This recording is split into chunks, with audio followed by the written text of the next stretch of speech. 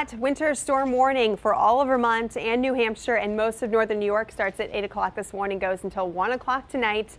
It may be quiet this morning, but we have a lot of snow on the way, and that's why the National Weather Service has issued that.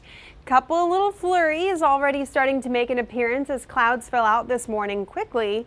The bulk of the snow, though, is over western Pennsylvania, Ohio, Great Lakes, and that is headed in our direction, as you can see, quickly making its approach. This whole system is going to drop a lot of snow on us, but it's also going to exit pretty quickly later tonight. We do eventually dry up. Before I get into amounts of snow that'll add up, I do want to remind you guys that if you are out early this morning, it's pretty chilly out there. Most of us in western Vermont are right near 10 degrees, including Middlebury, Burlington, and then into Plattsburgh as well, but we do have some single digits in eastern Vermont and parts of northern New York. For the afternoon, it warms up pretty good. It's still going to be below average, but we won't be nearly as cold as it was this morning. 21 by noontime, highs near 23 with a slight breeze, but not much. Of course, that snow is the bigger story.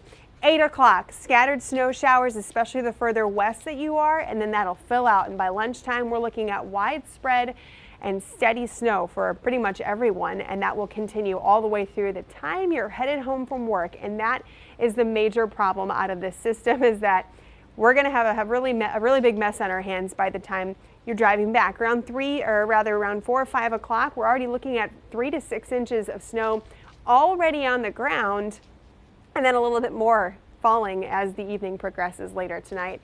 Low visibility with that heavy snow falling up to an inch per hour in some places, and of course slick roads. But the good news is that we should find improvement as we're able to catch up on some of that road clearing by tomorrow morning, because this system gets out of our hair pretty fast later tonight. But by the end of the day, 4 to 8 inches of snow are possible in the Champlain Valley and for most of northern New York. I would count on Burlington being on the higher end of that scale, and then likely above 8 inches, maybe even close to a foot of snow in some places for most of the rest of Vermont and the Adirondacks. So again, a lot of snow on the way this afternoon. Here it is again towards lunchtime, really filling out, steady, heavy snow all the way through commute time home, and then a couple more inches on top of that later this evening.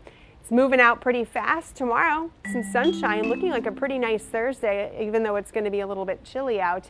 And then we've got a couple more of those snow showers moving in Friday night through Saturday morning, but that's mostly light.